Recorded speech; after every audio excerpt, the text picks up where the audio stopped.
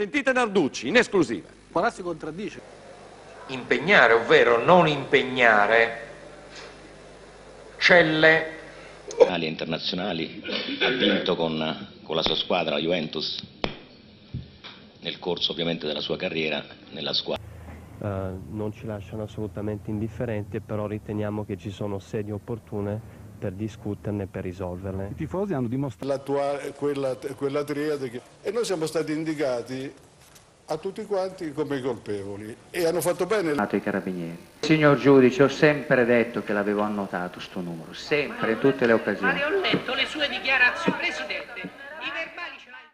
On July 14, 2006, the Italian Federation ruled that the 5 clubs involved in the 2006 Italian match-fixing scandal would be punished for their roles in Calciopoli, with Juventus being most harshly punished.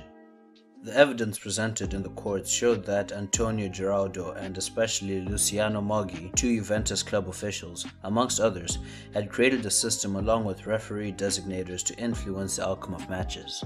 The original verdict had ruled that Juventus, Lazio and Fiorentina would be relegated to Serie B, and all 5 clubs involved would also receive points deductions for the next season, with Juventus getting the most with 30 and Lazio getting the least with 7. The ruling also determined that all clubs in the scandal would be banned from participating in any European competition in the following season. After a series of appeals from all indicted parties, the punishments placed upon each club except Juventus were greatly reduced, and 4 of the 5 clubs would play in the 06-07 season in Serie A with reduced points deductions. For Juventus, however, the next season would see them relegated to Italy's 2nd division for the first time in their history, as they would begin the season on -9 points. The final verdict of the trials was questionable at the very least, as the evidence provided was insufficient to warrant Juventus having the league title revoked, as described by a prosecutor of the federal court. To make matters worse, the title they were stripped of was awarded to their fierce rivals Inter Milan, who had finished as runners-up. This was particularly shady because the special commissioner of the court had appointed a group of his friends to preside over the case, and among them was a director on the board of Inter Milan. All the obvious red flags and irregularities aside, Juventus's fate was officially sealed, and they would have to deal with the inevitable fallout and consequences. Fearing losing a season or more out of top-flight football, or even worse, Champions League football, many of the club's stars left during the summer. Most prominently among them were players such as Fabio Cannavaro, who signed for Real Madrid, Lilian Thuram, who left for Barcelona, and Zlatan Ibrahimovic, who joined rivals Inter. Other departures like Emerson, Mutu, and Zambrotta saw Juventus lose over half of their first 11.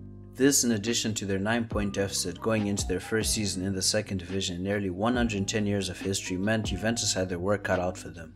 Behind the scenes, the club's entire board of directors resigned, while Giraudo and Moggi received 5-year and lifelong bans from football respectively.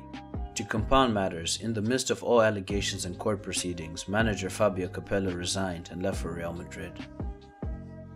Despite the club seemingly being in chaos and disarray, there were still some positives going into the next season. For one, although they lost many key players in the summer, they retained several more who were determined to bring Juventus back to Serie A.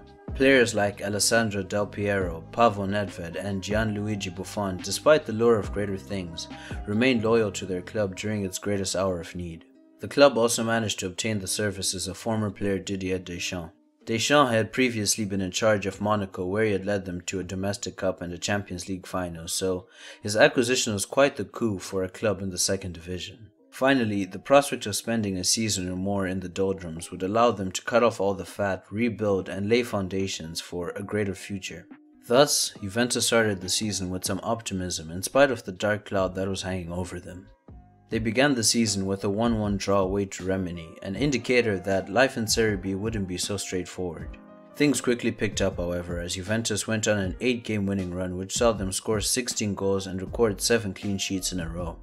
The run finally came to an end against their rivals for the title, Napoli, as both teams settled for a point at the Stadio San Paolo. The next 7 weeks were a bit slower as Juventus got 4 wins and 4 draws in 8 fixtures, which was enough to take them to the top of the table.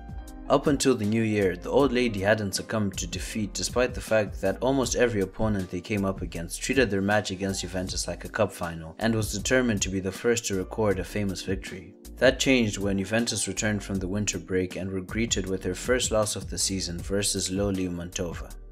Although not catastrophic in the grand scheme of things, the defeat was a devastating reminder of just how tragic the last year had been for Juventus.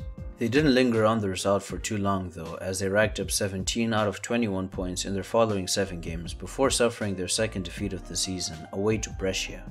The next 2.5 months were very fruitful for the Bianconeri. During this period, they went unbeaten and collected 36 out of 42 points, with a key victory coming against Napoli during the run. By the time they lost their final 2 games of the season, Juventus had not only achieved promotion, but they had won the league title by 6 points. The celebrations were muted, however, as the reality was that Juventus had gone from Serie A champions to disgraced Serie B champions within the space of a year. The club had a lot of work to do upon its return too, as many of the club's stars were getting on in age and club finances were in dire straits. The tarnished reputation of the club also meant they would have trouble attracting the players required to bring along the rebuilding process. The departure of Deschamps following months of conflict with director of football Secco definitely didn't make things any easier either. Fortunately, Juventus was still Juventus, so they were able to promptly replace Deschamps with Claudio Ranieri upon their return. Ranieri had managed several big clubs throughout his career, such as Fiorentina, Valencia, and Chelsea, but he hadn't been particularly successful at any of his clubs, picking up just 3 major trophies. But by virtue of circumstance, Juventus and Ranieri's paths had crossed, and he agreed to take over the club on a 3-year deal that took effect on the 1st of July. In the off-season, after sorting out the managerial situation, Juventus turned their attention to bringing in new players and reducing the wage bill. They signed several players, but most notably Thiago Mendes from Olympique Lyon, Vincenzo Iaquinta from Udinese, and Jorge Andrade from Deportiva La Coruña. They also let go of many bit-part players who had no future at the club, like Manuel Blasi and Federico Balzaretti. Ranieri got off to a decent start with the club as Juventus racked up 17 points in the first 8 games of the season before losing to fellow promoted club Napoli by 3-1. Juventus then went on a 14-game unbeaten run that thrusted them straight into the title race with AS Roma and Inter. A run of patchy results in the final 3 months of the season saw Juventus fall back in the race for the Scudetto but remain in firm position for Champions League football. 2 draws in the last 2 games of the season were enough to secure 3rd place in Juventus' first season back in top-flight football. Having ensured European football for the next season, there was great optimism about the prospects of the club, and many felt the old lady was capable of winning Serie A if they played their cards right. The summer of 2008 was rather quiet outside of the signing of Amauri from Palermo for nearly 23 million euros. The season got off to a good start as Juventus advanced to the group stage of the Champions League after a 5-1 aggregate win over FC Petroselska. Meanwhile, in the league, Juventus started off slowly, just picking up 2 wins out of 7 before going on a 5-game winning run. An away defeat to Inter Milan was only a bump in the road as Juventus grabbed 19 out of 21 points in their next 7 games.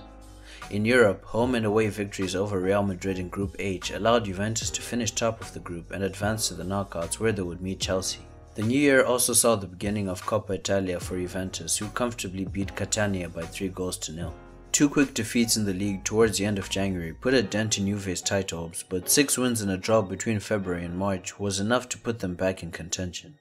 During this run, Juventus were eliminated by Chelsea after failing to overturn a 1-goal deficit in Turin.